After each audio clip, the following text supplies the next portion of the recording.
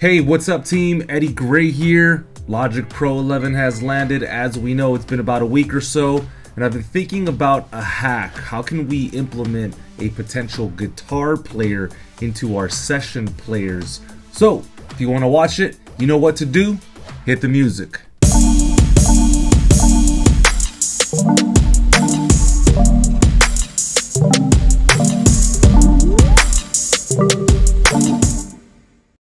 Alright, so truth be told, I saw someone else do this on YouTube, a guy named Greg or something, and I thought, I can probably do that and probably utilize some other tricks. So here we are, I'm going to dovetail off of his idea. Here we have a funk track, check it out.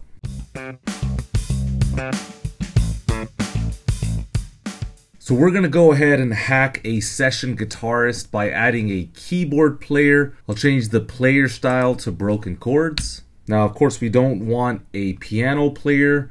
We want to utilize a guitar player. So I'm going to go ahead and choose phasing guitar plugs. All right, let's see what we have.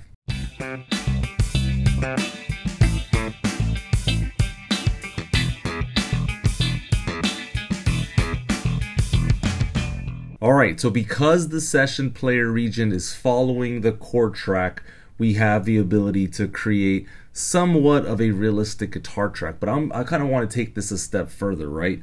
So I was thinking we can take third-party guitar chords. I've bookmarked these, and so the first chord is C major 7. All right, I'll go ahead and chop that up a little bit. Let's bring in A minor 7, which is right here. Again, we'll edit that appropriately. And then an E7 chord. Now I don't have an E7 per se, but I do have an E chord. So let's see how all of this fits. Here we go.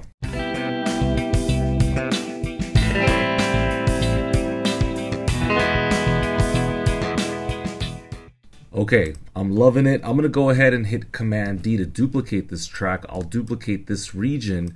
And then the next time it plays, we're going to use Melodyne in order to hack that E7. So let's go ahead and drop in Melodyne here. Let's go ahead and transfer the audio. Here we go.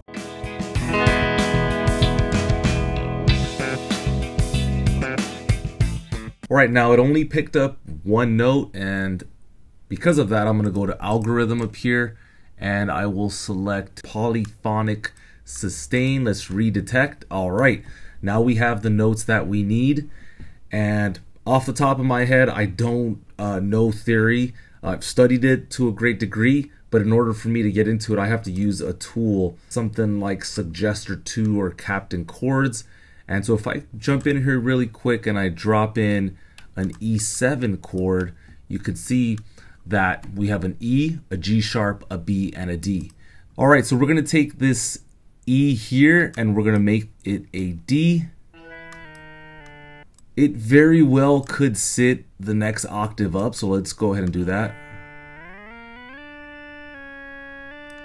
And I think I'm going to stretch out the note, so I'm going to hold Option and just stretch this out a little bit.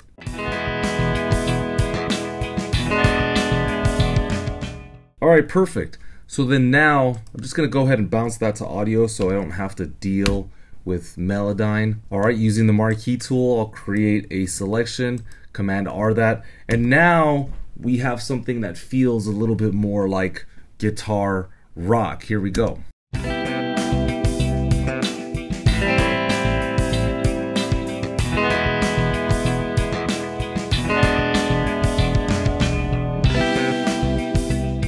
Something else that you can do is take a guitar muted loop. This could be third party, this could be within Logic. Here, check this out. Okay, and we're gonna drop that into a sampler. So pull up Quick Sampler and then just simply drag this into the original category. The guitar player will play different notes. This is in a minor key, but if I bring in the pattern region, we can really create something interesting and something special, simply just utilizing guitar mutes. So let's start off like this. Okay, let's find a second complementary line. Okay, that's good there. I'll create 32 steps to just avoid repetition. Now you're going to want to insert a compressor to make sure that the guitar line really pokes out. And this is personally when I like to use auto gain, so I can make sure that the line is sticking out. Check it out.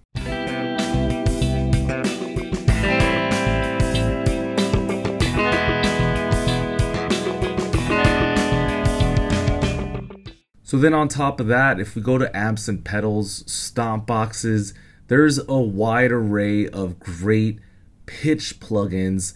If you go under filter, you have auto funk and classic wah, and those are really going to complement single muted guitar lines like this. So let's go ahead and pull this up. All right, let's see what this sounds like.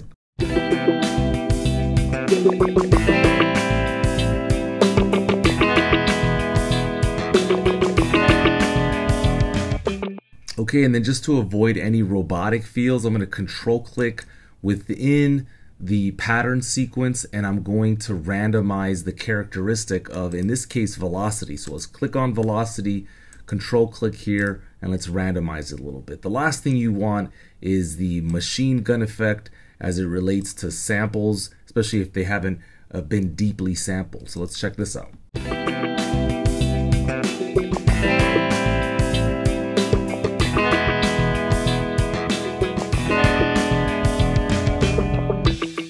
And so that's a really good way to create a sense of realism without necessarily playing guitar. Grab yourself some one-shot chords from the internet. There's a bunch of great ones out there. Put a little reverb, equalize, they'll sound amazing within a track. If you go into the loop browser and simply type in muted guitar, there's a bunch of great samples here that you can utilize as well. Just drop them into Quick Sampler. Again, add compression to allow the notes to stick out a little bit. And then probably the final trick, just for fun, it may work, it may not, utilizing an arpeggiator with the muted guitar notes could sound pretty interesting. So in order to really make use of this, I'm gonna go ahead and convert all of this stuff here to MIDI. I'll hit Command J to join the regions, P to open up the piano roll. So I'm gonna hit Command J and join all of these various regions. Now, if you're tired of hearing the notes play as you select them, go ahead and select MIDI out, and that will no longer be a problem. And so the idea here is that we have these lines playing in an alternate fashion. Okay, so I'm gonna hit Command A, and I want all of these MIDI events to basically connect. So I'll hit Shift / and now everything is connecting the way I want it to. And let's turn on that arpeggiator and let's see what this sounds like. Yeah. Now, super important with the arpeggiator that instead of just letting it run, don't select live, select the grid. There's a bunch of great presets in here that'll really get your guitar to sing. Let me just select Grooving Velocity 07. All right, let's check this out within the mix.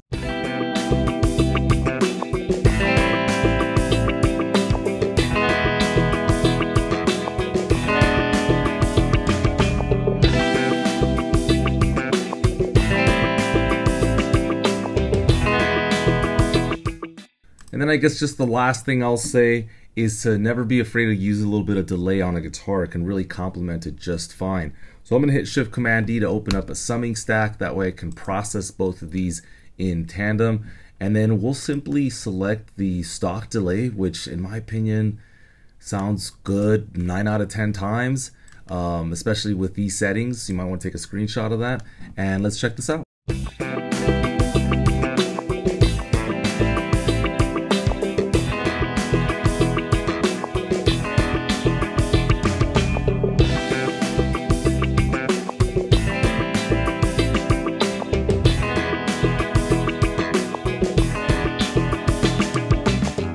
What can I say? Logic Pro 11 is here to stay. I am very excited personally about some of the adventures in AI, and I can't say too much, but I can tell you that I have seen the motherland, and where this program is going is a beautiful, beautiful place. So stay tuned. If you want to learn more about me and what I'm up to, go ahead and check out all the various links inside of the description.